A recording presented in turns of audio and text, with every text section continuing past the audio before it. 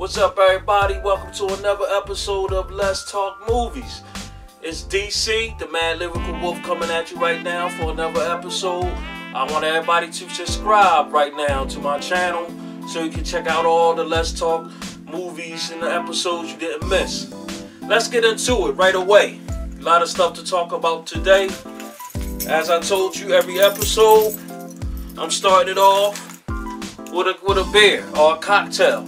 Today I'm going to start it off with a beer. Like I said, quarantined right now.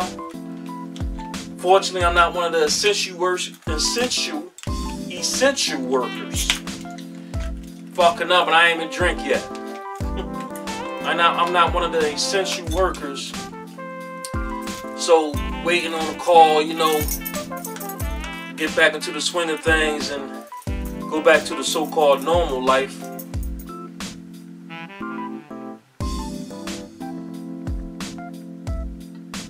But anyway, let's talk movies. Let's get into it right away.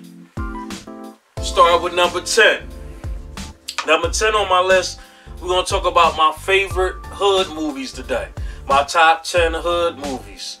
There's a lot of hood movies that was done throughout the years. I'm going to tell you my personal favorite. I got to start with number 10, Juice. Man, Juice came out. It came out in 1992. January 17th. It was directed by Ernest Dickerson. Real good hood movie. It's a hip-hop movie. Definitely a hip-hop movie. Some of the greatest blessed the soundtrack in this movie. Rakim, Know the Ledge, Big Daddy Kane, Nephew Specdu. You had Heavy D. Is it good to you? I want to know, is it good to you? And they went in the record store.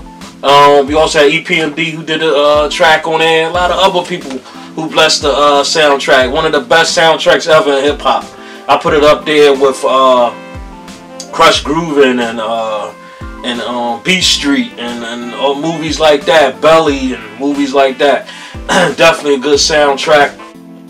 Tupac, man, played one of the deepest villains in any hood movie. We all know that. Bishop. He definitely played his role. In the movie, I liked it because it was all about guys hanging out, man, cutting school, just having fun, just being teenagers. That's something we can all relate to. Each of them had their own personality. The light-skinned boy was the laid-back boy. He had a baby. He was the laid-back one. He was the leader, and Tupac was jealous of that. You had Omar Epps, who was the DJ. Music was his thing. The fat boy, he always crying all the time in every movie. Even Lean On Me, he was crying in that movie.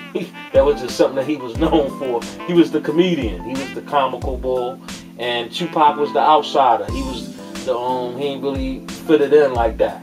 That's why he wound up tripping later on. When they finally really think about it, it was kind of like his real life. Like he was starting with Digital Underground, for God's sake. Like people who don't know that. Conscious bull talking about happy-go-lucky stuff. Hanging out, getting girls and stuff like that. Industry started to dick him over. He got hooked up with Suge Knight. He was on that thug thing right there. And Tupac always been a soldier of God. Always been. He was from the Black Panthers. His mom was a Black Panther. He come from that line of consciousness. And what happened was when he went to Suge Knight and a lot of things start happening. What you hang around, you become part of that. And in the movie Juice, it's kind of parallel. It's kind of parallel and the same. Like after they killed the boy, the light skinned boy, he started to go crazy. And my favorite part is when he was in the locker and he told Omar Epps, he said, I'm not shit, and I ain't gonna never be shit. And you lesser than a man to me. So when I realized that you ain't shit, pow, then so be it. The deep part for any hood movie. Also, my other favorite part of Juice is Samuel Jackson was in this joint. He was the one always trying to talk to the young girls, pointing at his head with Omar Epps saying until he was trying to give him knowledge. And he had the pimp hat on. That was the time when Samuel was putting a lot of makeup on during that time, and he wasn't a big actor then. He was still like a character actor. And he was talking to the old head in the shop that all the young kids used to go out and play video games and hang out. And the old head was like, that's because she had the snappy nappy dugout. Samuel Jackson was like, the Snappy Nappy Dugout? He was like, the Snappy Nappy Dugout.